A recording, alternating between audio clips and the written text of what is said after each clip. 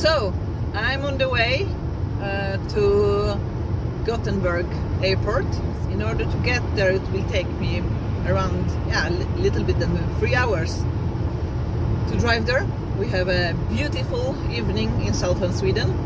So in order to get to the airport I will have to go through 3 counties.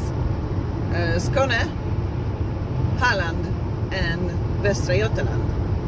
We're going to camp in both in Västra Götaland and in Östra Götaland county.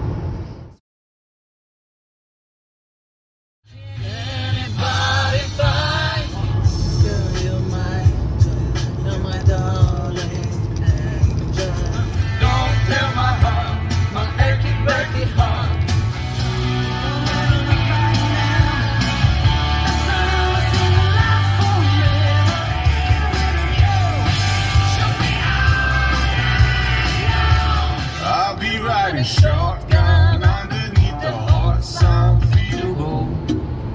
Let's have a little conversation. I want to break free.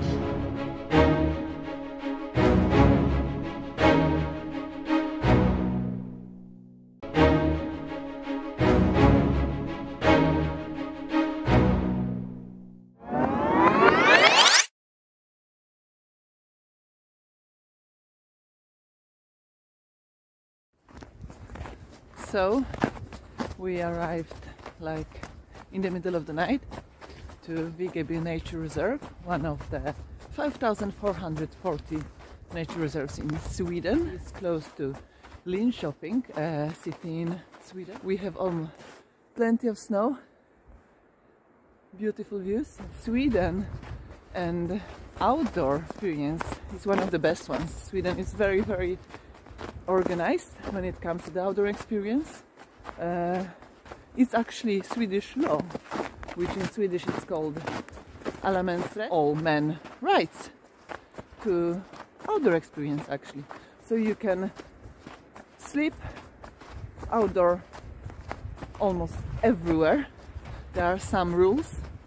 The parks and natural reserves are organized with toilets, with sheds, and you have even cottages with the fireplace inside.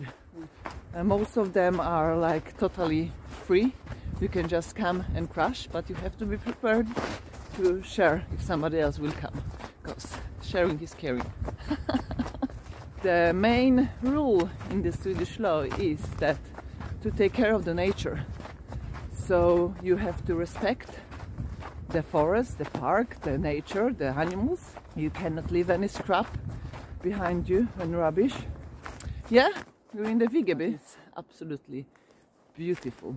And like I said, we came in the middle of the night, but it was worth it because the morning view for the coffee was absolutely stunning.